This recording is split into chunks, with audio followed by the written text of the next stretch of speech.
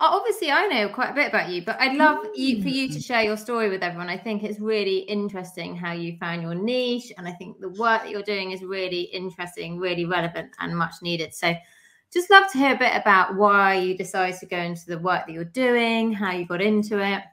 Yeah, my background is fashion design.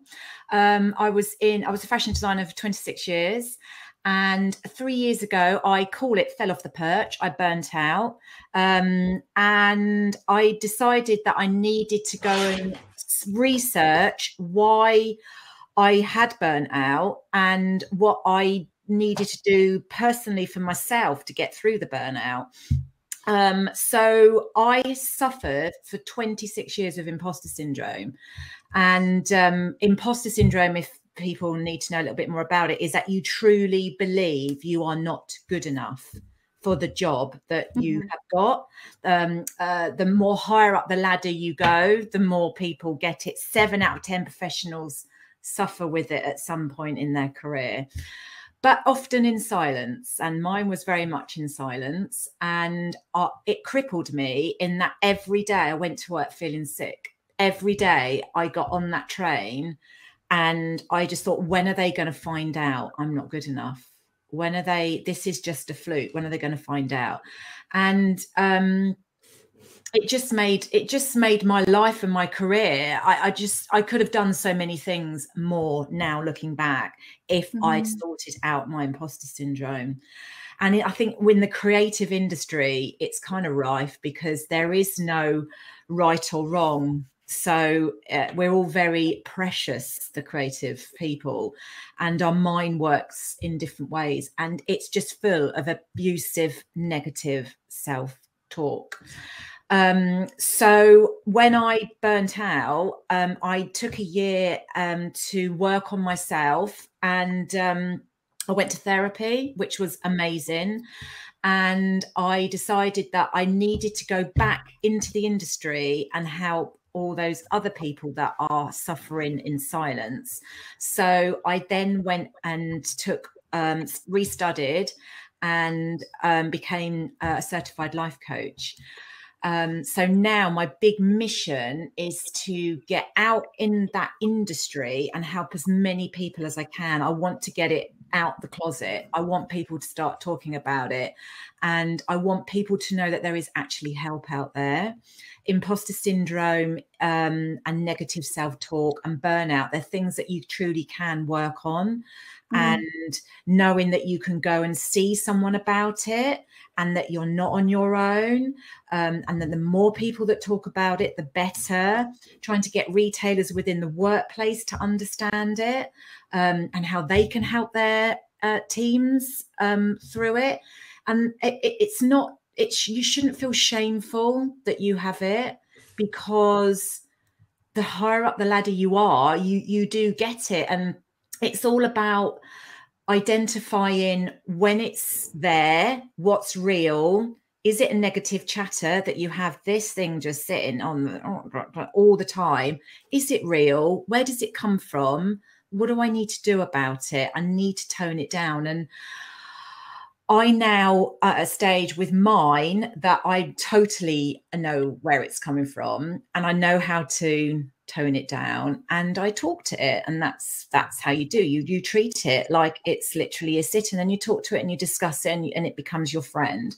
So there's a toolkit that I can go through with clients, and that's what I do as a life coach. And each person has an individual toolkit on how they can cope with that.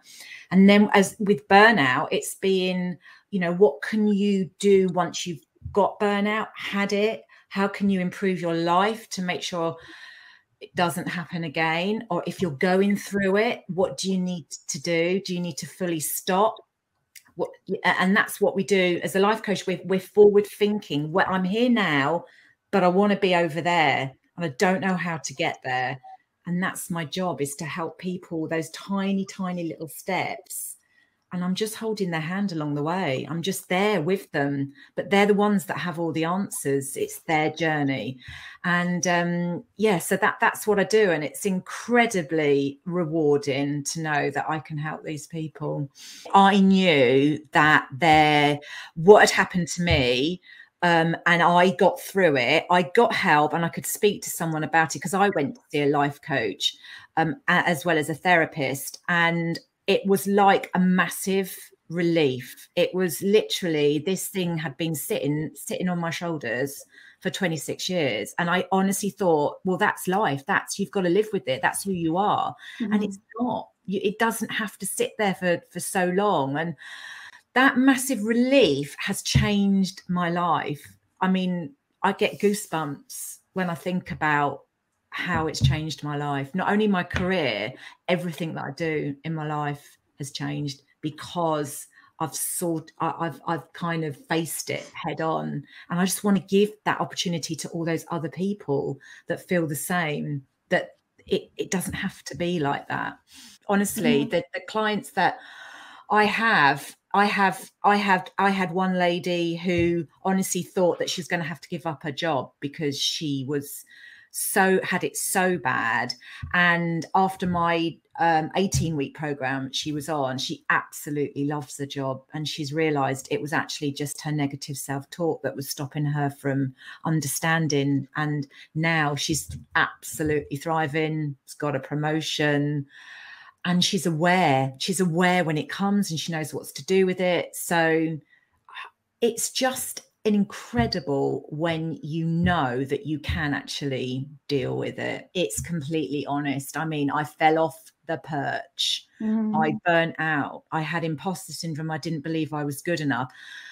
You've just got, it comes from such an honest background. And I think that's what people like about me. It resonates. So they know they can come to me. No, I haven't just read it from a textbook. Yes, I went and studied it and I got an amazing distinction, but I went through it. So weirdly, I do not have imposter syndrome about this job, because you're in their space.